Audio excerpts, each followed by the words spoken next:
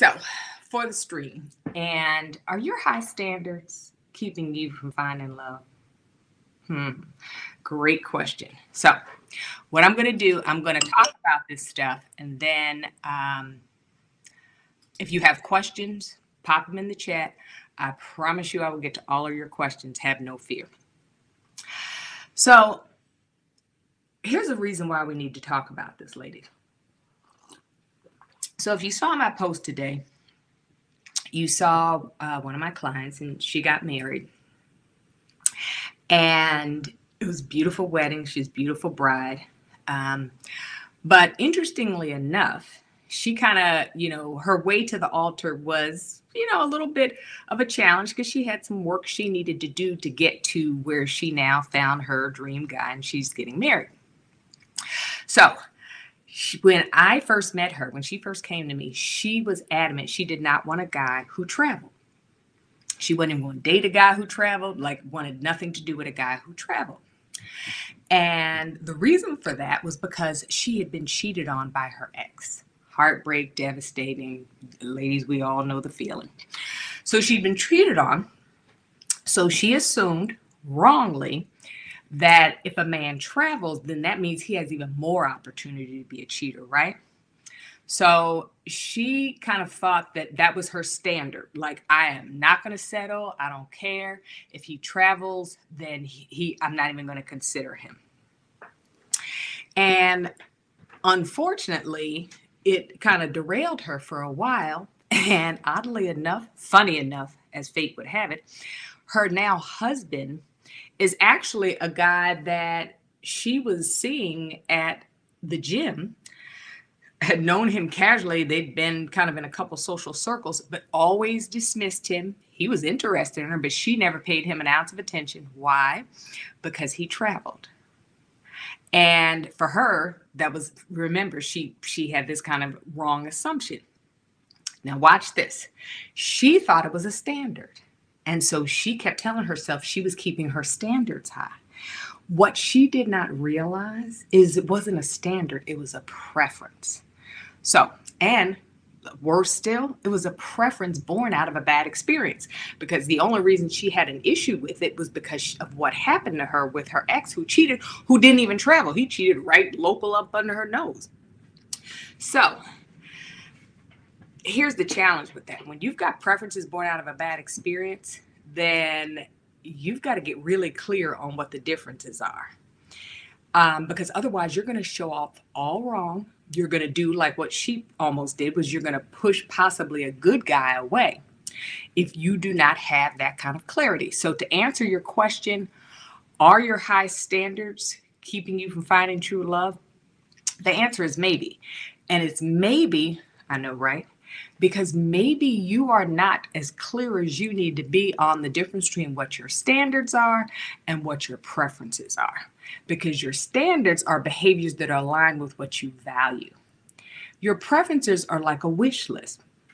I had a client and she came to me with, like if you pull out a list, I mean, it was probably 20 pages of everything that she wanted. And she said that, I'm not going to settle and I'm going to have high standards.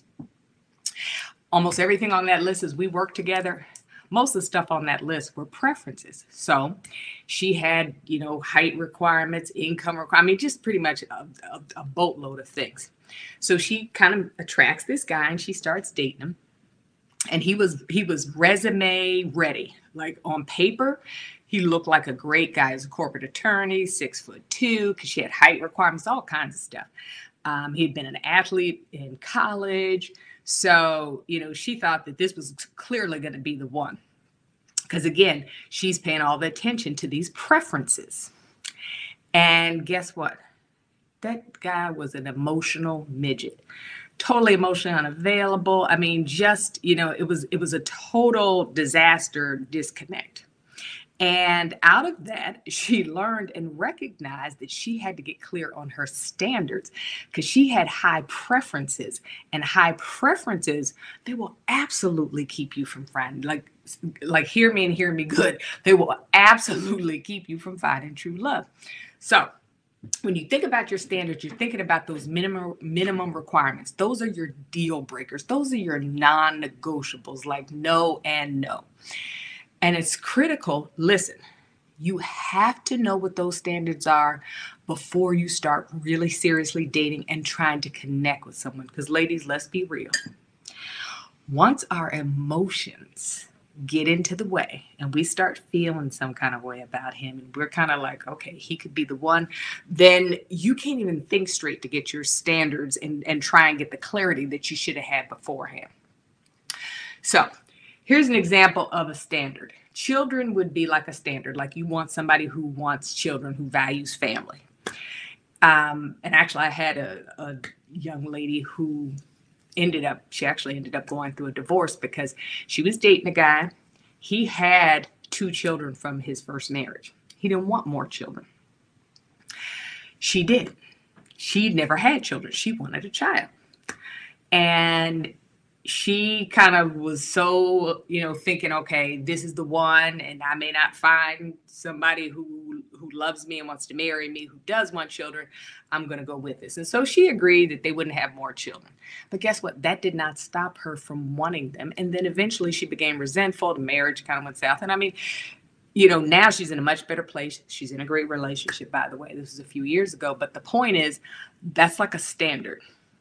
So here's what I need you to know, ladies. The reason why it's so important to do this, because with your standards and know the difference and know how to go about dealing with your standards, is because in life, I know this for a fact. In life, you do not get what you deserve. You get what you negotiate. So you're like, okay, girl, how do I set my standards to attract God's best? What does this all look like? Give me the lowdown. And there's 4 things that you absolutely must do. And this when I tell you all this, ladies, like, I can't stress to you how important this is. This is why I do the work that I do, because I know how much this impacts your ability to actually attract and connect a great guy.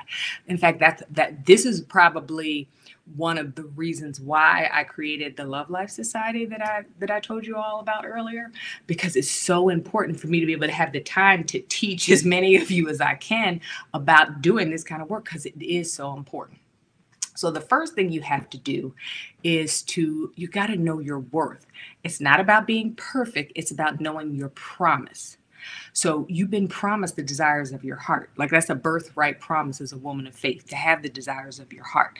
So you've got to say to yourself, if you are willing to give love, respect, honesty, commitment, consistency, then you should expect that much in return. And you have to give yourself permission to have an entitlement mindset. It's kind of like kingdom thinking, like, why would I accept less? Why wouldn't I expect that? And you need to make sure that you're expecting it and you're not dating with what I call a deficit mentality, where, it's a scarcity. It's like, there's no good guys. I'm not dating anybody. I'm not meeting anybody. That's like that deficit mindset. That was actually my problem. The issues with my mom, when my mom abandoned me, and then, having that major betrayal by the guy that I was, connected with and thought we were going to spend forever with. When I started dating again, I had such a deficit mindset. And I need you to think about this, ladies. And I know it's hard, but I promise you, this is the beginning of how you get on the path to find love. You've got to have the mindset that you need to expect the minimum of what you're willing to put out, because how can you ever really get what you don't even actually think you deserve? So if you don't deep down inside, this is a heart issue. If you don't deep down inside think you deserve it, how will you ever get it? So you've got to kind of start getting that entitlement, not from a place of arrogance or because I'm so wonderful, but because, wait, this is a promise. I'm supposed to experience the desires of my heart. I'm willing to give this love, honesty, commitment, these things that you value. This is what I should expect. You are entitled to a quality relationship, a man who's going to give you what you want. And believing that you're entitled to it, that's the first step in creating one when you know you deserve it. And so what it does is it frees you up to set high standards, again, because now you have clarity. You're not setting high preferences, you're setting high standards. The second thing you have to do is you have to set your standards with wisdom. And this is probably some of the most important work that I do with my clients. Like, you've got to use wisdom as you're setting your standards, and make sure that you get really, really clear about, am I using wisdom with this? Like, when I'm thinking about a meaningful long-term relationship, not, just some short, hey, I met a guy, we had a great time, kind of a situationship or a Netflix and chill, whatever you call that, or a texting thing. But I'm talking about a meaningful long-term relationship. You've got to make sure you're using wisdom, knowing who you are. That's, again, the work that has to be done. You've got to know exactly who you are, because you'll have so much focus on how to get him and you won't know who you are. But guess what? You can't get the right Mr. Right for you if you don't have that clarity. What do you value? Write these things down. What are the things you refuse to live without? Like, maybe you refuse to live without somebody who's a person of faith. What are the things you refuse to live with? Maybe you refuse to, have a smoker. Whatever those things, you need to get so clear on them. And I love having you journal and write things down. That's one of the things I do with my clients when I'm giving them homework. It's like, write it down. Let's actually go through it and see what are standards. And then what you're going to do is be able to determine what are your wish list items. Because there's nothing wrong with having a wish list, but a wish list item are the things you will negotiate. For example, maybe you want a guy who's, 6'5". And you meet a guy and he's great and he has all the standards that you have set out for your values, and he's 6'1". Well, that's negotiable, right? So then you have your wish list items, maybe things like culture. Maybe he's from a different culture. Maybe he's geographically located somewhere. So whatever that is, those become the wish list items. And then the third thing you have to do, ladies, is you have to communicate your standards with what I call unwavering grace. Unwavering grace, which means you are firm. You are not kind of a pushover, like, well, I kind of wish you would be honest about it. It's firm, but also you're not a pushover, but you are also not like Sister Soldier, like, look, dude, this is what I want. This is what I expect. This is what you have to do. Again, neither of those extremes. It's unwavering grace. It's firm, but it's kind. And then the last thing you have to do is you have to enforce them with dignity. You are not begging him for anything. You're not begging him to treat you right, to be emotionally available, whatever you value. You're not begging him. You don't beg. You don't beg for anything because you believe God for everything. And you know you deserve everything you've been promised. So you're doing it. You're enforcing them with dignity. Okay? And what that does, ladies, it starts to, it's how you influence. These are the things that influence and teach people how to meet your standards. So what ends up happening is you're going to attract a really quality guy because he's going to want to rise to those standards. It's kind of like #rise up. Like, he's going to want to rise to those standards because of how you're showing up.